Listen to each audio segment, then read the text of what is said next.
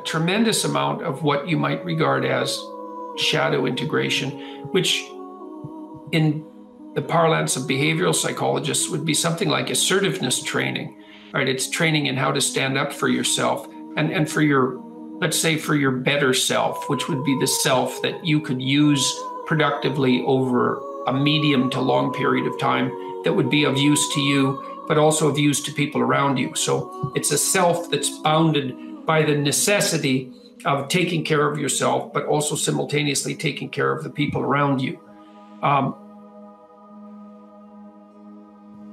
I think that the simplest way to start that work is to consult your resentment. You know, it's easy to become bitter about life and to become angry because, of course, life is difficult and it's full of disappointments, and people are also subject to betrayal on the part of themselves and on the part of people that hypothetically care for them. And so it's easy to get bitter and to be resentful. And resentment is a very useful emotion, even though I think it's one of the most damaging emotions if it's not dealt with properly. So if you're resentful, it basically means only one of two things. It either means you should grow up and quit whining and get on with your life, or it means that you're being subject to tyrannical forces of one form or another, maybe emanating from you, maybe a consequence of the natural environment, maybe a consequence of society. You're being subject to tyrannical forces and you're not putting your own best interests forward, like in that broader sense that I described. And I don't mean your selfish, narrow interests that only serve the purposes of instantaneous gratification. I mean your own best interests in terms of developing your character over the span of your life. If you're resentful, it either means that you're immature and that you should grow the hell up. And so you need to figure out how much of your resentment is that, and maybe allied with the desire to find other things or people to blame. But the other possible option is that you have something to say or do, right? Because you're in a situation where you're violating your own internal ethical standards and you're being required, pressured, let's say things you don't believe or to do things that you believe to be wrong. And you need to determine, you need to start to strategize and plan how you can rectify that so that you can say what you mean. Like if you're negotiating with a marital partner, for example, and there are issues in your marriage that aren't making you happy, well, the first thing is you have to take note of that, right? To see that you're actually unhappy. The second is that you have to be willing to engage in a certain amount of conflict, because in order to sort out what's disturbing you, you're going to have to lay your concerns out on the table and say, well, look, this is bothering me. You don't have to say, well, I'm right and you're wrong and you have to fix this. You have to say, well, I've noticed that this pattern of interaction or lack of interaction, say, in our relationship is making me resentful and angry. And the danger of that, of course, is you're going to take it out on yourself and your partner. The danger is passive aggressiveness. You know, you're not going to respond to your partner positively when they do something good if you're resentful about them. And you're not going to respond to yourself properly. And so you have to lay it out on the table, but sort of in a spirit of ignorant humility. It's like, look, I'm frustrated. I'm feeling this way about our relationship. Here's what I think might be going wrong, maybe on my part and maybe on your part. And here's what I envision as a possible solution. That's also really necessary if you're going to say what you have to say, which is to manifest yourself properly in the world. Is you can't just complain about what's wrong. You have to think, well, what would my minimal preconditions for satisfaction be? You have to offer that to the person that you're negotiating with. And so then you learn to abide by the truth to the degree that you can do that. And no one does it perfectly, you know, but it's very useful because you're not storing up a whole sequence of memories about how you were unfairly treated and abused and betrayed. Instead, you're trying to stay on top of it and to note your unhappiness and dissatisfaction when it manifests itself, and to accept that that's the case, and then to analyze that to see if it's your problem, like I said, with regards to maturity, or if it indicates that there's an injustice in the manner in which you and the world are interacting, and then to work to set that right, even in small ways. And so it's a matter of characterological development, and that makes you stronger over time. And partly what you need, in order to do that is you have to really understand, and we do this is why we built, in the future authoring program, we built this section where you have to outline your most dismal future, right? What your future would be like if you let all your bad habits and characterological weaknesses have the upper hand. And the reason we did this is because you can't straighten yourself out merely as a consequence of hope. Let's say you lay out a vision for the future and you think about what your life would be, what you'd like your life to be like. And then that makes you hopeful and it motivates you because it gives you something worthwhile and higher order to work for, right? And that's useful. That's positive emotion working for you, because positive emotion is experienced in relationship to goals. But it's not as useful as also being chased by something you're terrified by. And if you have a good sense of how you'd fall apart if you stayed weak, and just exactly what kind of hell that would be, then when you determine to do something, like to tell the truth and to say what you think and to not do things that you hate, then you're going to be pulled along by the purpose that your vision has provided for you, but also pushed along by your desire to avoid the worst forms of hell that you've already outlined for yourself personally. And that can also help you be brave enough to stand up in a situation that would require conflict, because if you have something to say and you have something to negotiate about with someone, then there's going to be a certain amount of conflictual dialogue that accompanies that, right?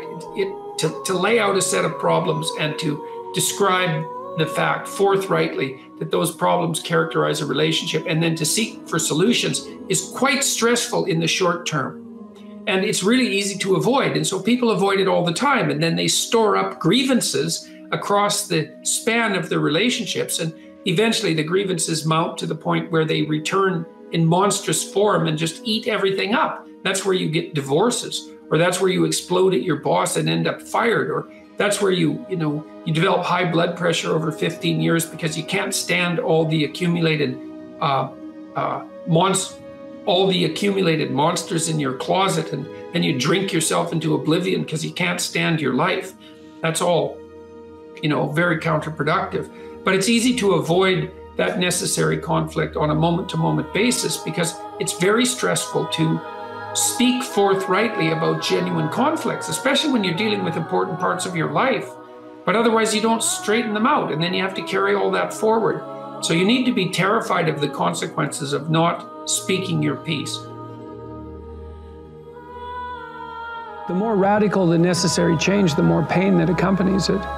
Like the more opportunity as well. And a lot of what we learn painfully. And so it's not surprising that people shrink away from learning. We learn in pain and anxiety very frequently. Everyone knows that. Like the things that you really learned in life, it's like, it was no joy, man. Like it took you out. And so the fact that people flee from that is hardly surprising.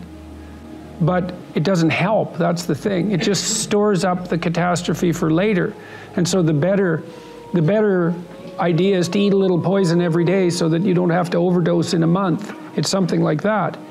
And it is the case that I think because you aren't forced to, first of all, you don't learn unless you're forced to learn. I know there's alternatives to that. There's the voluntary search for knowledge, and that's a fine thing, and that is an antidote to this.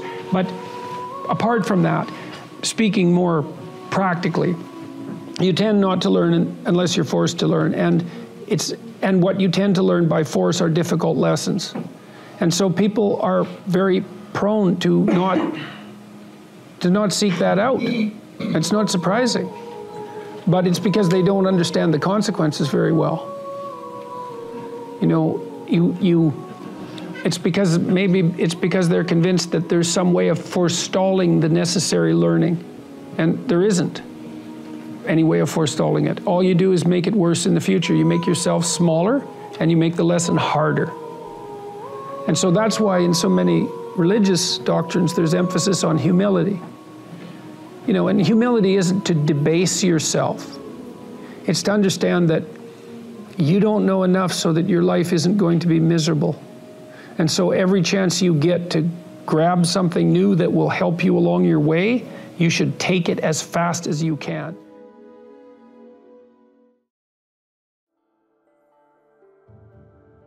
Take a bit of a look at yourself and think about what's not so good that you could improve, that you should improve by your own standards, and that you would improve, you know, and set yourself a little goal.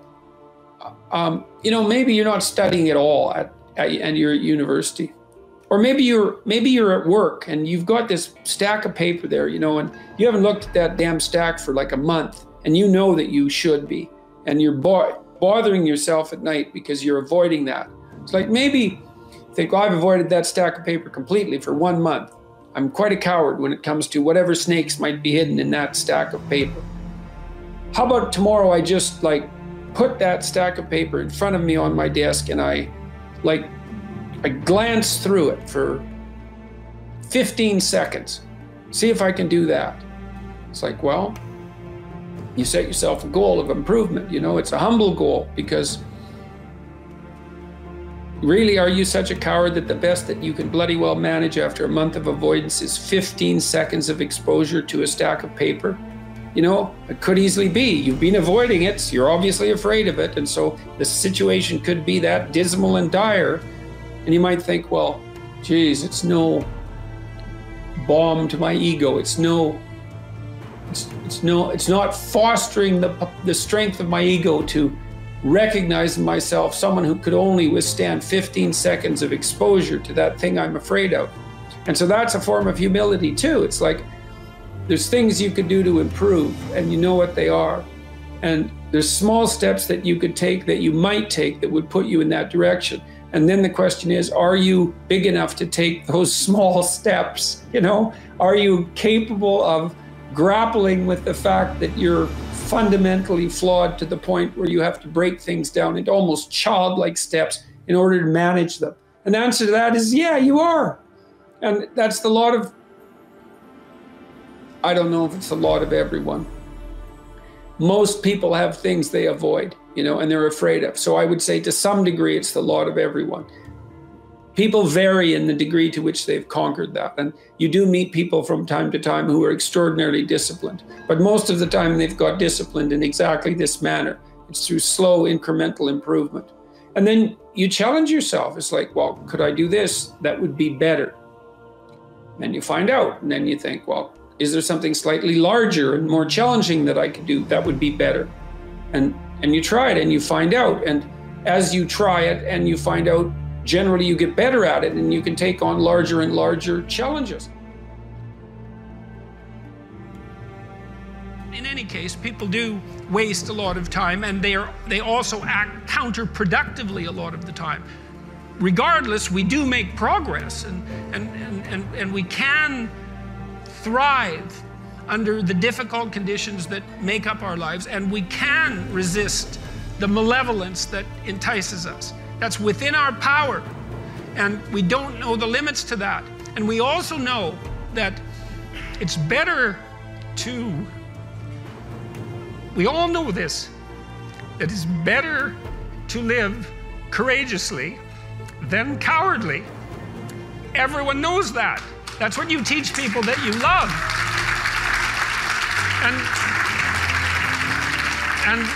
And we know that it's better to live truthfully than in deceit. And you can tell that too, because that's also what you tell people that you love. And we know that you should pick up your damn responsibility and move forward. Everyone knows that. It's part of our intrinsic moral nature. And that nature is there.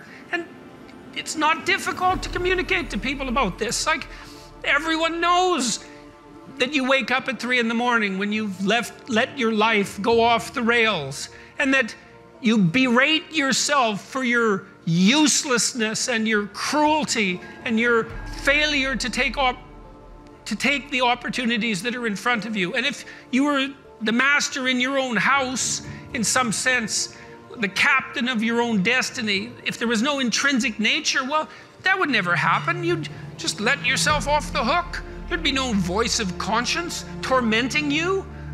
But no one escapes from that. And what that indicates to me is that, at least psychologically, we live in a universe that's characterized by a moral dimension, and we understand that well, and that moral failings have consequences, and that they're not trivial. They destroy you. They destroy your family. They destroy your community. And you can tell people that, and they listen because they know. They don't know they know. That's the thing, and maybe that's the thing about being an intellectual. You have the opportunity to articulate ideas that other people know, they embody, but they can't articulate. And that's what people tell me. You know, they say, well, you help me give words to things that I always knew to be true but couldn't say. Or they say, I've been trying to put some of your precepts into practice. Responsibility being a main one, vision another, honesty, I suppose, bringing up the pack and saying, and this is the fun part of doing all of this. Fun is a weak word. That it's the remarkable part of doing all this. I mean, I have people tell me constantly wherever I go. It's so delightful that, you know, they were in a pretty dark place, and they tell me why. And there's plenty of dark places in the world, and they decided, well, maybe they were going to develop a bit of a vision and take a bit more responsibility and start telling the truth and putting some effort into something. And they come up and they say, well, you can't believe how much better things are. I would say for the last 45 years, we've told, psychologists have been certainly to blame for this, at least in part. You're okay the way you are. That's what we tell young people. Oh, you're okay the way you are. It's like, and there's nothing worse than you can tell someone who's young than that, especially if they're miserable, you know, and lots of them, well, if they're miserable and aimless, it's like, oh, I'm miserable and aimless, and sometimes I'm suicidal and I'm nihilistic and I don't have any direction in your life. In my life. It's like, well, you're okay the way you are here. And it's like, they don't want to hear that. They want to hear, look, you know, and you know this, you're useless. You know nothing.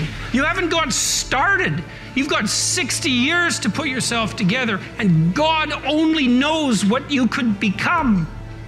And that message is so much more, it's so funny because it's such an attack, but it's so positive. Because there's faith there in the potential that makes up the person rather than the miserable actuality that happens to be manifesting itself at the moment. And young people respond extraordinarily well to that. Because, and you know that if you're a parent and you love your child, your son, your daughter, what you're trying to foster is the best in them. You want that to manifest itself across the course of their life. You want them to become continually more than they are, to see what they could be. And, well, and I think that's part of the great message of the West, is that that's the ethical requirement of individual being in the proper sense, is to constantly note that you're not what you could be, to take responsibility for that, and to commit yourself, like body and soul, to the attainment of that ideal.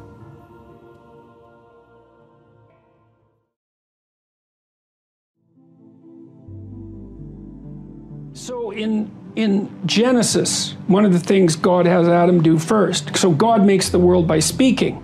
Okay, so that's the first thing to think about.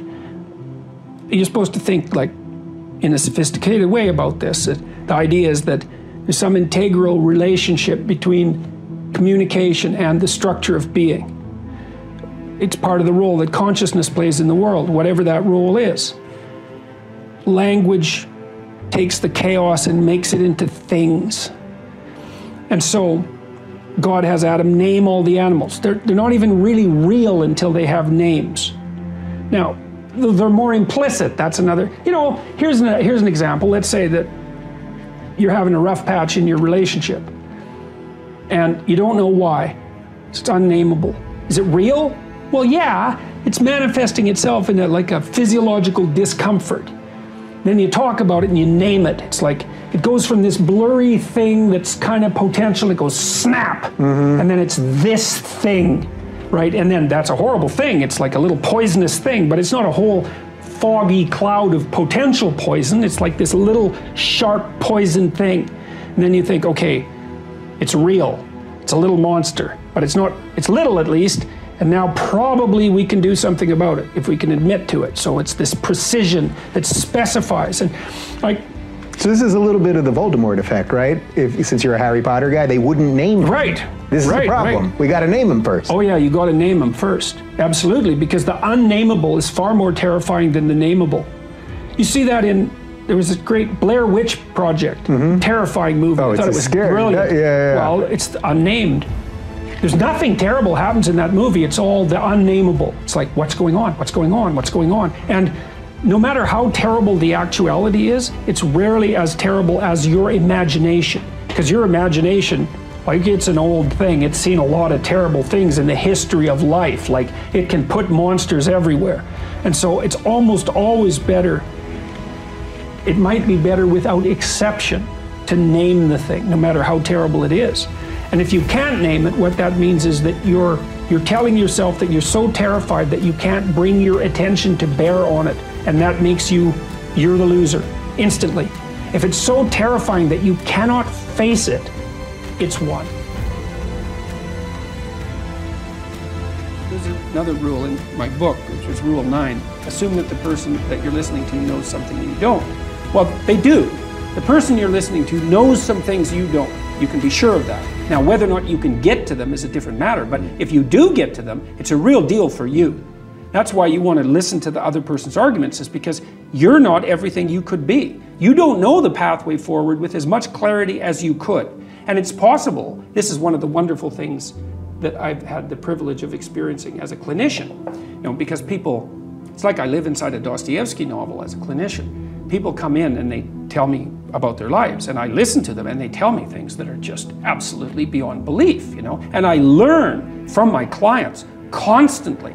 They're telling me honestly about their experience. They tell me things they wouldn't tell anyone else because I actually listen to them. But part of the reason I listen is because I'm desperate to listen. It's like there's a possibility I'm going to do something stupid in the next 5 years that's going to be like fatal.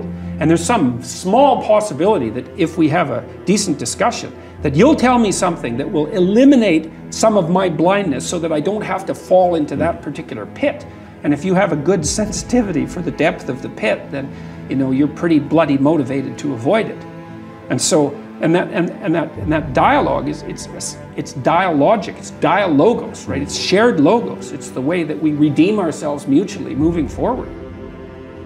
I said with Bill C-16 that I wouldn't speak the language of the radical leftists because I don't think that that language should define the game.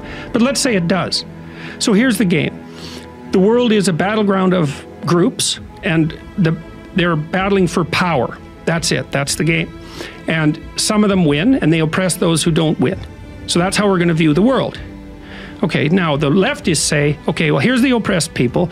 The oppressors, the patriarchal types, they should be ashamed of themselves and give up some power. And the right-wingers, the radical right-wingers look at that and they say, oh, I see, so the game is ethnic identity, is it? It's identity politics. Okay, we're white males. We're not going to lose. That's the right-wing version of identity politics. It's like, screw you.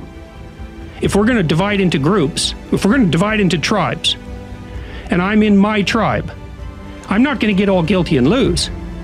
I'm going to get all cruel and win. And that's like, then you think, well, there's people in the middle. They're kind of looking back and forth. Which side of the identity politics spectrum am I going to fall in? Do I want to go with, do I want to be driven primarily by compassion, and am I going to accept guilt for my historical privilege? So that's one possibility. And then I'm the oppressor, I'm the member of the oppressor group. Or am I going to say, oh no, with that, I'm just going to play to win? Well, then I'm going to go to the right. It's like, well, my sense is, how about we don't play either of those games? And the reason we shouldn't play them is, well, the Soviets played the left-wing game and like killed who knows how many tens of millions of people. You can't even count it accurately. The estimates range from 20 to 100 million. Those are pretty big error bars. And the Maoists, maybe 100 million, certainly 60 million. So, okay, That didn't work out so well. And then there's the Nazis, like they played ethnic identity politics and racial superiority. It's like, what do we want to play that game? See, what I've been trying to do, really what I've been trying to do for the last 30 years is say, look, there's heavy temptations to play those sorts of games. But that's not the only game in town. It's a much better game to play individual. It's like, get your act together. Stand up in the world. Make something of yourself. Stay away from the ideological oversimplifications. Set your house in order. That's rule 6 in this book. So I have a book rule in there that says, set your house in perfect order before you criticize the world. Well, I'm suggesting that people stay away from that resentment, resentfulness, and bitterness, even though life is hard and there's malevolence in the world. It's like, yeah, you can tell a story where everyone's a victim, because we all die, we all get sick, you know, and things happen to us that are bitter and terrible. Betrayal, deceit, lies, like people hurt us on purpose, you know. So it's not just the tragedy of life, it's malevolence as well. It's everyone's a victim. You can tell that story. The problem is, if you tell that story and you start to act it out, you make all of that worse. That's the problem. And it's so, this is why partly I got attracted to Christian imagery, at least in part. Because there's an idea in Christianity that you should pick up your goddamn cross and like walk up the hill. And that's, dramatically, that's correct. That's the right answer. It's like, you've got a heavy load of suffering to bear, and a fair bit of it's going to be unjust. So what are you going to do about it? Accept it voluntarily and try to transform as a consequence. Your best bet is truth, but that doesn't necessarily mean that's always going to do the trick, right? I mean, sometimes you go fight a dragon and it eats you. And if you being eaten wasn't a real possibility, it wouldn't be a real fight. And so you see people, like I've seen people in my clinical practice sometimes. I had one client in particular who was undergoing a particularly vicious divorce with someone who was really seriously inclined to take him out and would do pretty much everything at her disposal to do so. And I strategized with him for about 3 years, and we did everything, and hyper carefully. He was a very conscientious and diligent person, and he put into practice everything that we discussed and strategized, and he still pretty much, he got backed into a corner so hard that I didn't know how to help him anymore. So I would say, however, that he was a very truthful person throughout that, and one thing he did do was, part of it was a custody battle, and he did manage, despite his decline in consequence of being repeatedly cornered, I would say, he did manage to establish what I think was a lasting relationship with his kids. So he might have got enough out of what he did to justify it, even though the whole landscape was pretty awful. I think that not lying is your best bet, but life is hard and people get run over, and it doesn't necessarily mean that you're going to emerge in any obvious sense triumphant. But if you take the alternative path, especially when you're facing severe tribulations, let's say, and you complicate those with deceit, you can be sure that whatever tragedy that you're confronting is going to turn into not only tragedy, but something very much akin to hell. And so you might be able to at least minimize the degree of suffering, even if you can't overcome it or transcend it. And that's something.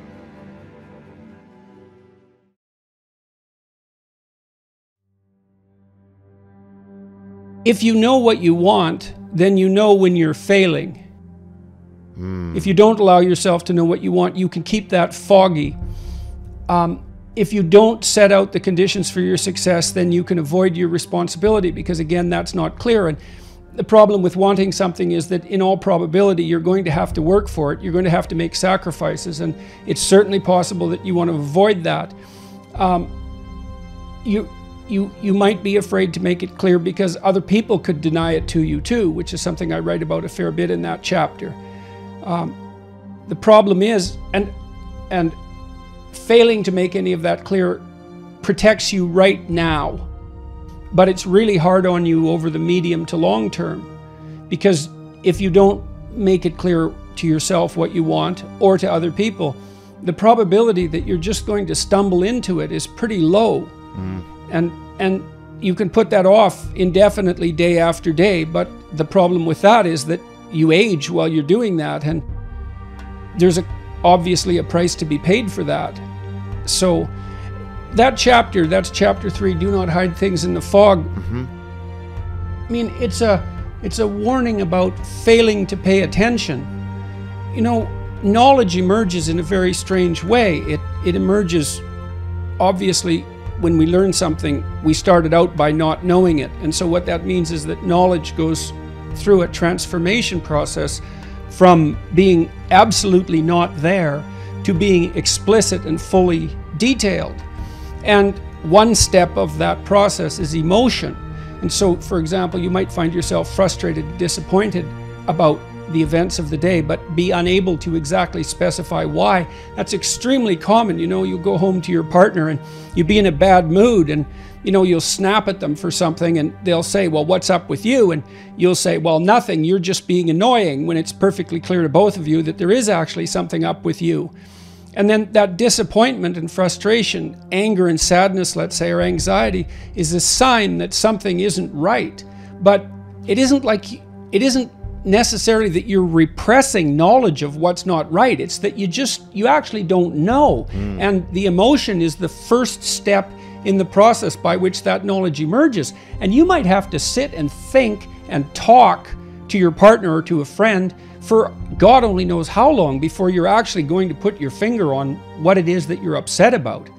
And it could be very far removed from whatever happened to trigger you in the moment. And so that's the fog. And you can keep things in the fog just by not doing that. It's really easy. It's no more difficult than just sitting there doing nothing, because creating knowledge is active and difficult. There's another rule, I suppose, a dictum perhaps, that if you don't have your own story, then you're going to be a bit player in someone else's story. Okay, so let's talk about that fog again. So let's say, because of the reasons you already laid out, you don't want to make your conditions for failure conscious, because then you know when you're failing and that hurts. You don't want to make your plans for the future too clear, because then if you don't attain what you're looking for, it's very clear that you've lost it, which is somewhat different than failure, right? And then there's also the problem that if you make your motives clear to other people, then they really have the ammunition to hurt you, because like, I can hurt you by depriving you of what you want, but I can hurt you even better if I really know what you want and can deprive you of that. So you have reasons to keep these things unclear.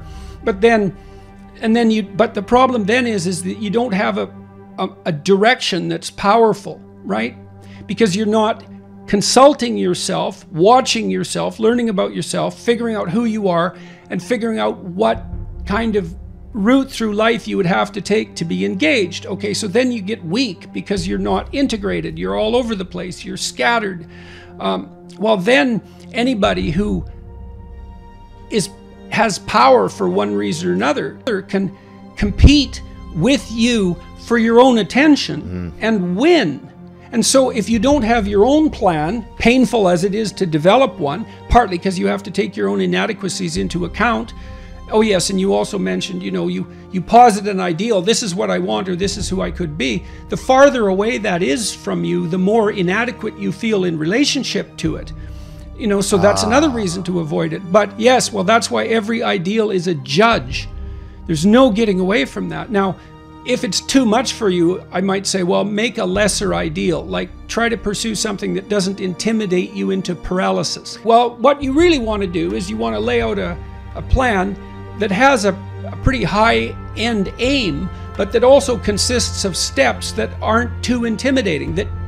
So you have to ask yourself, I would like to do this, I should do it, but would I do it? And the answer is likely to be no, often, because you know what you're like. You're supposed to go to the gym, but you don't. It's like, okay, well, maybe you won't go to the gym, but maybe you'd walk half a block every second day, something like that. And you have to ask yourself, I write about this in the first chapter about the advantage of being a fool. You know, if you notice that you're not so good at something, then you can calibrate down the goal until a fool like you can manage it, and then you can attain it, and then you're not quite so much of a fool. I think you need a meaning to sustain you in life, because life is difficult, and so the meaning has to be proportional to the difficulty. I think everyone knows that and wants that. Whenever I talk to audiences about that and pointed out that it's through the adoption of responsibility that you're most likely to encounter those meanings, the audiences would generally go silent, because that isn't an equation that's often made, right? Is that, well, you need meaning, that's better than happiness. Happiness is a consequence, I would say, a fortunate consequence of the pursuit of something deeply meaningful, but almost everything that's deeply meaningful requires the willingness to adopt responsibility.